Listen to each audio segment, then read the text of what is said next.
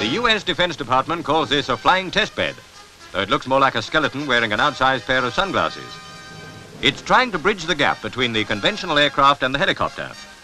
The enclosed propellers can be rotated through 90 degrees so that the engine's power can be applied to pull her straight forward or to lift her straight up.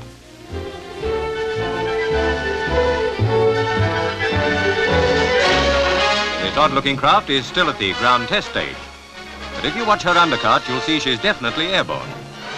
It looks as though the Defense Department really have something here, though it's a little hard to pin it down.